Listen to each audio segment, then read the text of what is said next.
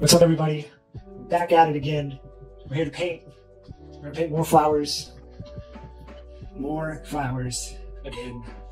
Yet again. I will be painting flowers for the next handful of months until I decide to take a break.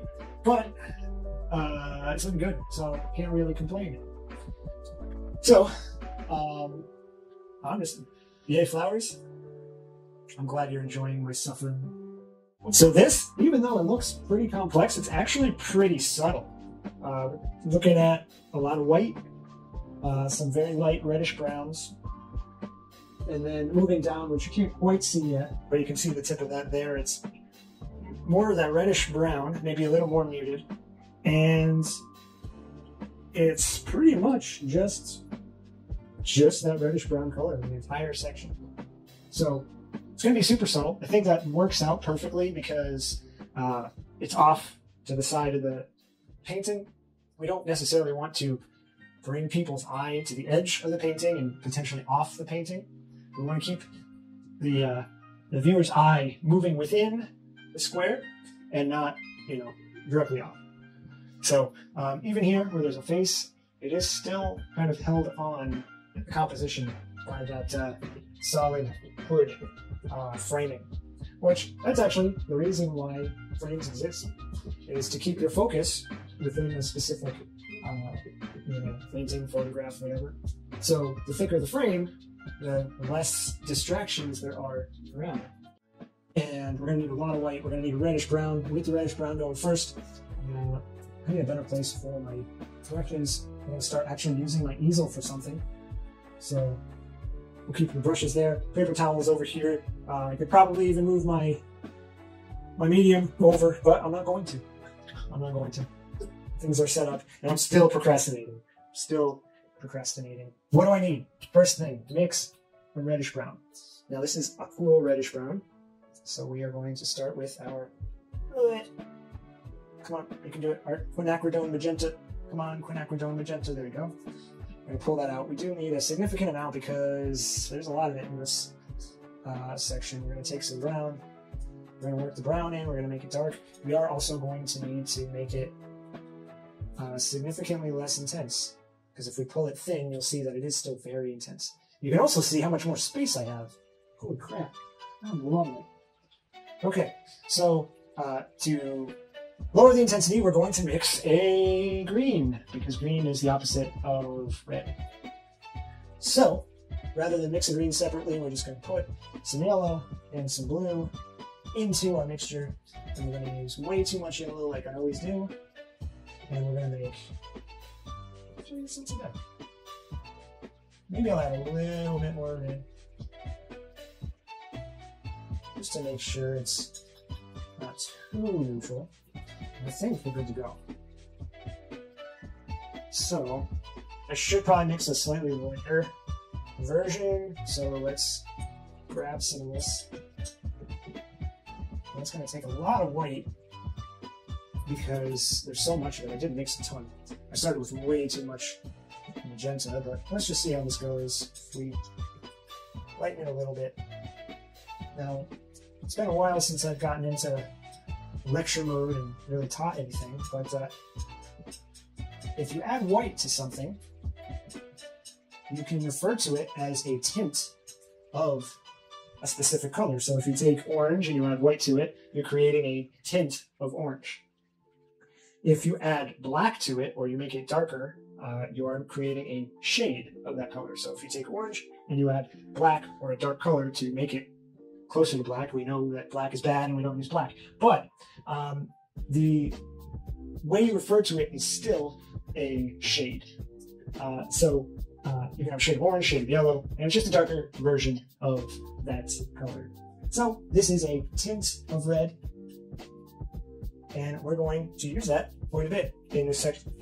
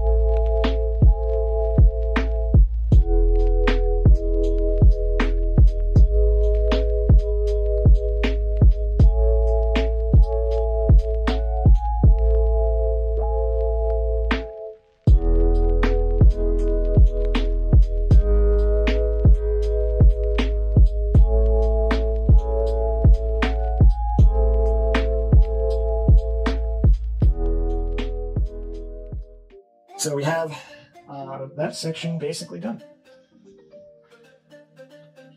So next we're going to tackle the seam, and this will be relatively straightforward. It's going to have a white highlight going through most of it along the top edge. Might have to mix a subtle brownish green for a lot of it, but should be pretty straightforward.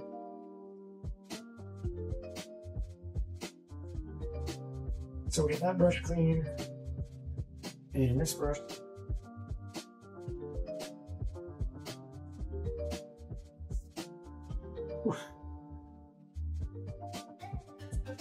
Okay. So I guess we're going to start with just pure white.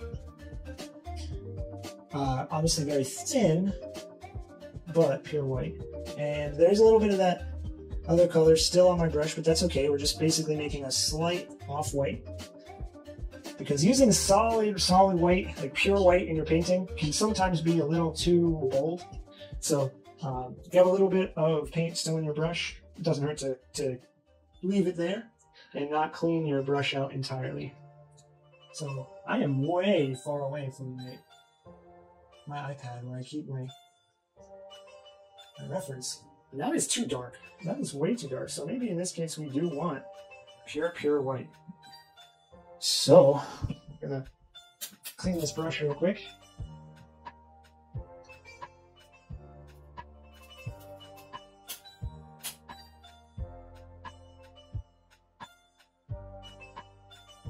Okay, so let's just get some of this and pull it out here.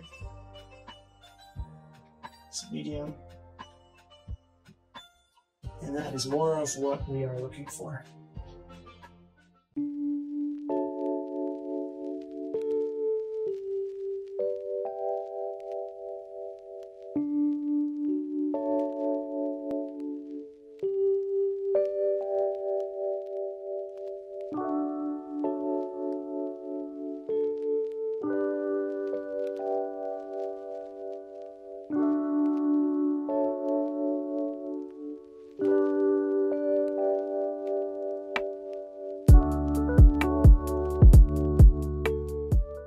What's your favorite color and why? My favorite color is purple. And why? I mean, I don't know. Does anyone have a reason why they have their favorite color? I mean, for me, I think it's interesting. I think the difference between like a warm and cool purple, it's very dynamic. It has very different vibes to it. I don't know how to answer that, to be honest. It's also the furthest from yellow, which is my least favorite color, and it drives me absolutely crazy. So that might have something to do with it too.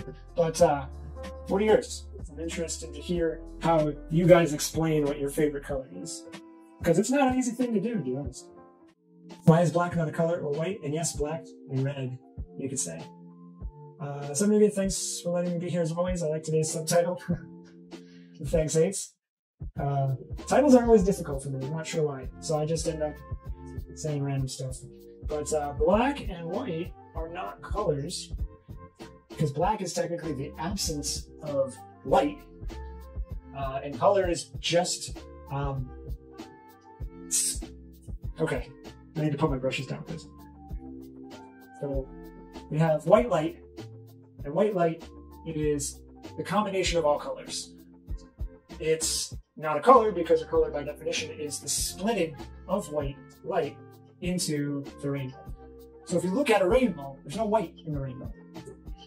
And if you look at a prism, you have white light coming in and then it splits and then it, the colors come out. There's no black or white there. So white is technically all the colors combined, and black is what you get when you have no white light at all, or any colored light at all. So that's why they are, because they're essentially 0 and infinity. They're the two extremes, and colors are only that split refraction of white light. Hope I answered your question.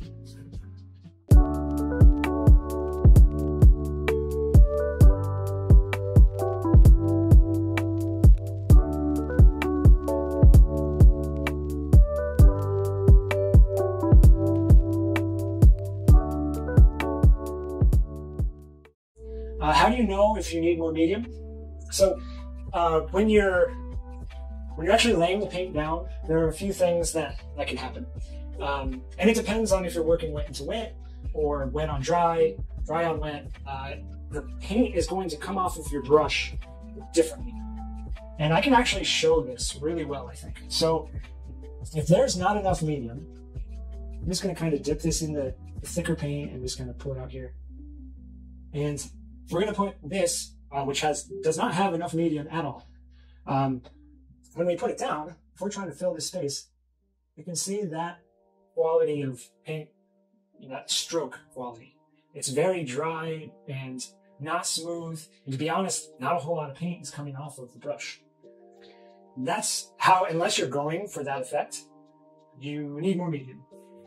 This goes for acrylic as well. That means you need more water. If your goal is to have smooth brush strokes. So if you have the correct amount of medium, you'll basically have, what I put there, if you saw that, smoother strokes. Now, if you have too much medium, let me really get this going. First off, you may end up with too thin of a color that may not even be visible, or you just have these super thick, blobby areas, which that doesn't look too much different than what I have here, but it is much thinner, and it's more of like a puddle than a brush stroke. And again, there are times where you want that as well, but you do need to be careful you don't use too much medium. Now, if I was painting into wet, which I'm actually going to, I'm going to paint white into the back of this leaf. And when I do that, I will be painting into wet paint rather than the dry panel. And when we do that, we kind of have different medium rules that we need to follow. And it kind of just happens naturally. You don't really think about it too much, but if you paint wet, like you have a lot of medium and you're painting into something that is already wet paint, you're not going to affect the color that much. So if I wanted to paint white into here to make that a gradation from a lighter color to a darker color, if I have too much medium, I'm not really going to change that color much. So in this case, we have to use much less medium and paint thicker paint into that. And if you think about it, you're essentially just adding your medium to your paint on the panel itself, rather than pre-mixing it. You already have medium here, so you need to add just the paint to have the correct, what's a good word for it? I'm bad at remembering words. This isn't the first time it's come up in the stream, but the right, I don't know, when something's right, all I can think of is viscosity, and it's not it. Although, I guess kind of. But you get what I'm trying to say. So what I need to do here is I need to have white, but I need it to be relatively dry with not a lot of medium in there. And actually, I am going to make a subtle tint of the color that we have there, rather than go pure white. We may have to go pure white, but I don't want to start super bold and then have to fix it. I'd much rather start subtle and make it more bold if we have to. Really, this is a weird situation I have here with this detail camera. So we'll see how this goes. So, man, this is really great. See, I have almost no medium in this, and it's already very smooth. Don't need to do a whole lot to it.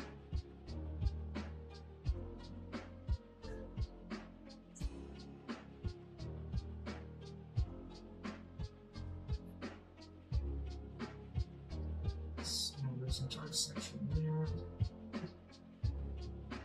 The hardest part of this is working at this angle and having to look back at my reference.